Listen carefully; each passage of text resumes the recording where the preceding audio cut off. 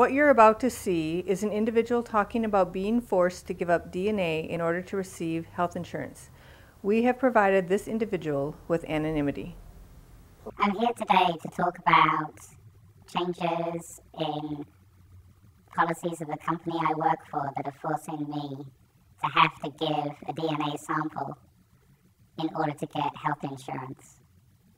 The company introduced a program which was initially a voluntary program where employees could participate in giving a blood sample which would be tested for various components including cholesterol and other things. And by giving your blood sample and being willing to do so, you would get a discount on your monthly healthcare costs.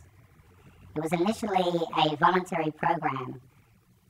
This year, it turned into a necessity for you to actually give a blood sample and have this testing done in order for you to get medical insurance. Without participating in the program, you'd have no healthcare coverage. The screening consists of, first of all, there's a health risk assessment that you need to complete online, and this asks you about your current behaviors, whether you smoke, whether you exercise, what's your diet, and based on your results, it will give you a summary of the risks that it believes that you may have. The second part consists of taking a sample of your blood and analyzing it for certain components, and also in addition, your waist is measured, your weight is taken, your height is measured in order to calculate where you fall on the body mass index scale. In addition, your blood pressure is taken on both arms. Before any of the blood samples could be taken, you had to sign a consent form, which released both the labs that would do the testing and the company from any liability. It briefly outlined some of the areas that they would be looking for in that blood sample. And this included looking for cholesterol levels, triglycerides, glucose, and cancer markers. It was pretty clear from that moment to me that this is genetic testing, and that there is a real risk that this information could be used in an inappropriate way. I felt at the time that maybe this wasn't a good thing to do, and at the same time recognized that I can't be without health insurance. I knew that although I had a choice, I felt like I had no choice at all, and therefore proceeded with the testing. The moment that you're being forced to do something, it opens up the possibilities of what is that information going to be used for. There's always the possibility that anything can be used for good, but the moment you tell someone they have to do it in order to get something, it tells me that it's most likely that the information is going to be used for other purposes.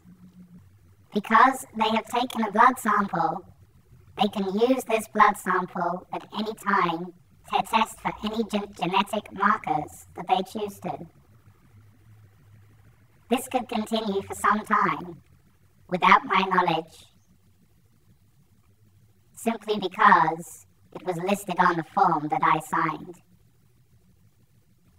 There was also the possibility that this information enabled companies to target individuals, which would result in them potentially either being refused health insurance or at a minimum potentially being priced out of the marketplace because of the results of these tests.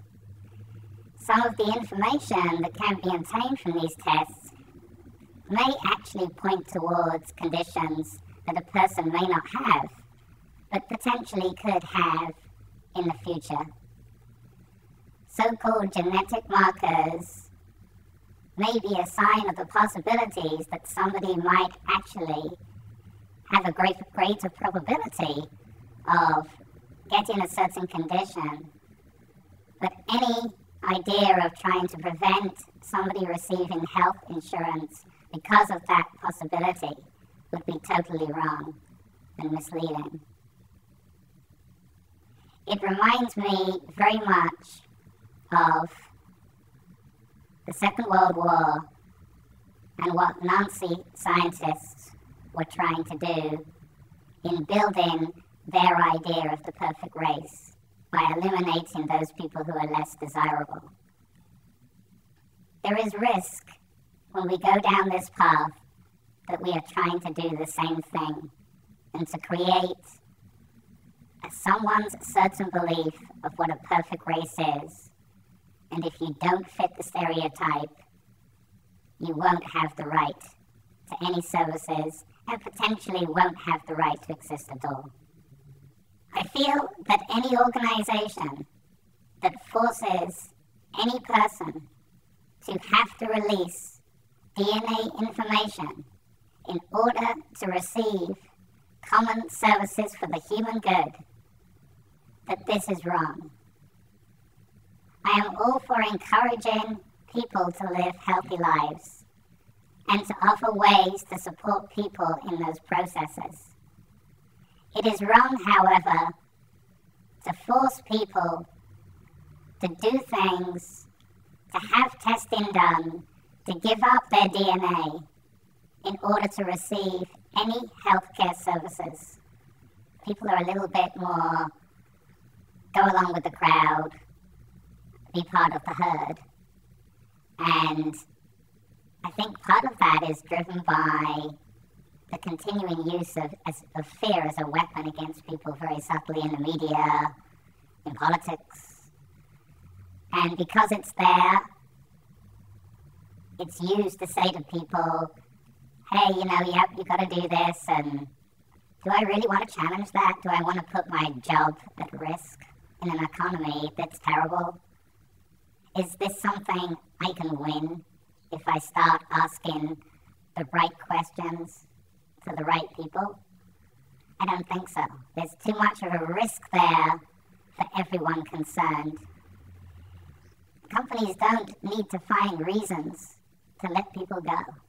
They don't even really need to invent them. This puts an immense burden on all of us if we feel we're being treated inappropriately. So from my perspective, it's not something I ever feel I could pursue in perhaps the way it should be pursued, openly and with honesty and transparently. Those things would be very nice to do, and it would be nice to think that we could sit down and have those types of conversations without fear of repercussions. I don't believe any company who's forcing anybody to have genetic markers tested on their blood is sending any kind of message that they are open to doing that. Completely the opposite is the message that I receive, and I need to be an employee who goes along with it, who continues to do their job and does not question the rights that I feel I have and how they're being violated.